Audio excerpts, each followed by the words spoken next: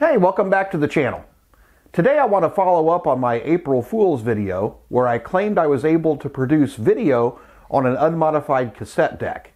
While it's technically not really possible, it is possible to save files, photos, and frames of video as an audio file onto a cassette deck.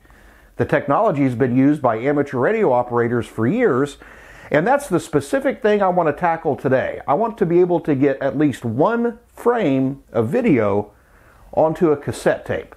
Stay tuned.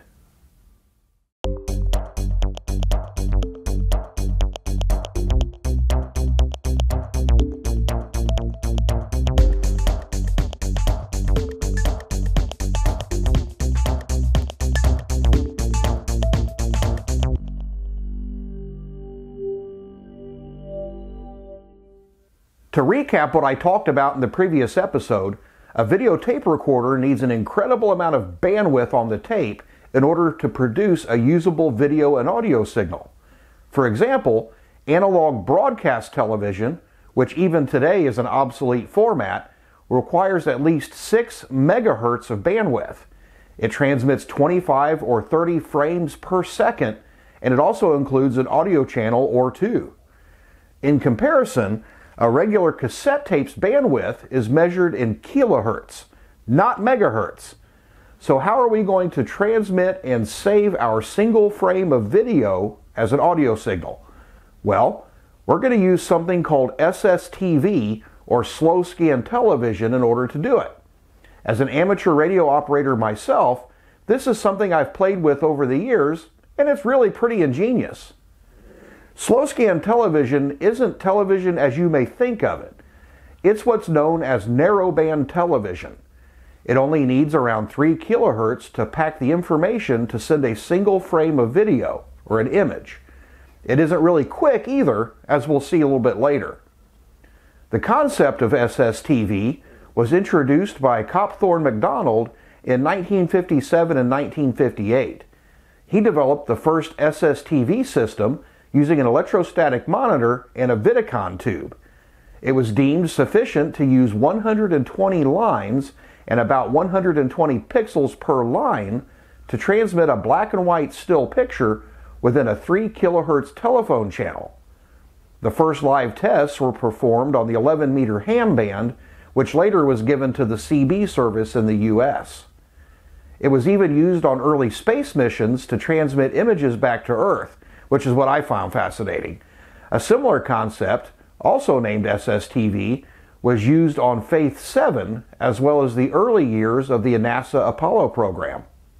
The Faith 7 camera transmitted 1 frame every 2 seconds with a resolution of 320 lines.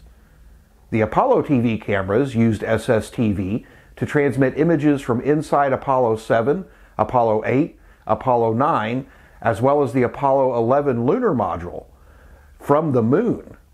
So the sstv system used in NASA's Apollo missions transferred 10 frames per second with a resolution of 320 frame lines in order to use less bandwidth than a normal TV transmission. The early sstv systems used by NASA differ significantly from the sstv systems currently in use by amateur radio operators today, and that's what we're going to take a look at. So let's get some stuff hooked up and we'll walk through it.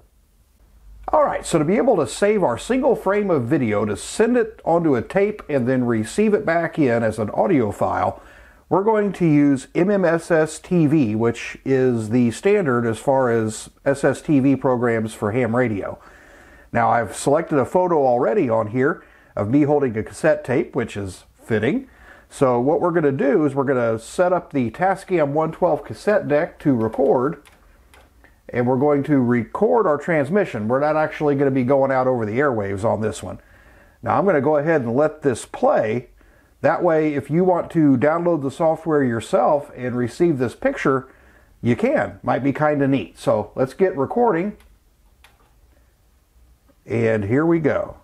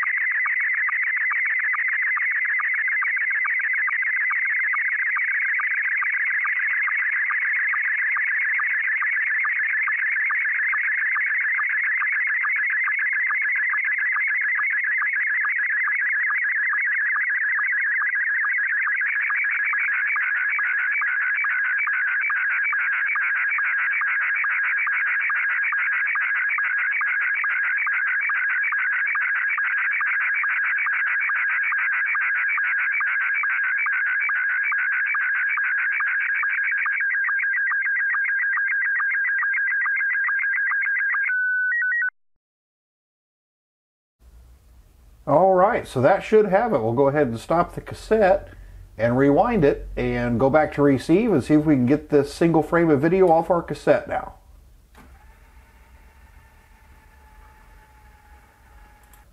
All right, so for receiving, we're actually going to use a little bit different program. We're going to use RX sstv, and the reason I picked that one is it's a really easy program to use.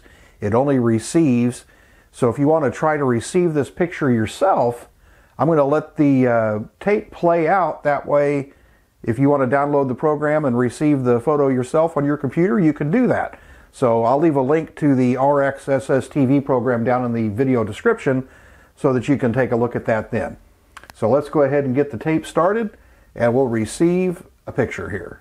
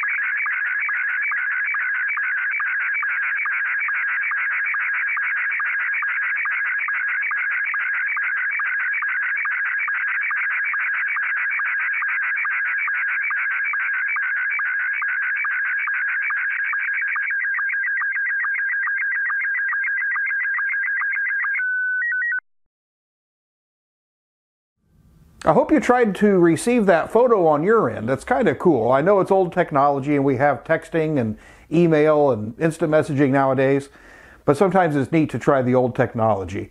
You know, after that April Fool's video, there were a lot of comments on that about, well, could you do it? Is it possible?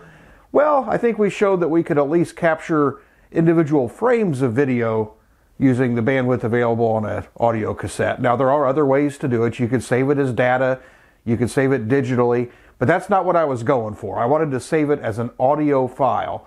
And slow scan TV, being a ham radio operator, was the way that I thought about doing it. So I hope you enjoyed the video, something a little bit different today. If you have comments, suggestions, or thoughts, leave them below in the comments section. I love to read through them, and I'll answer as many as I can. Make sure you subscribe to the channel so you don't miss the next video. We'll see you next time.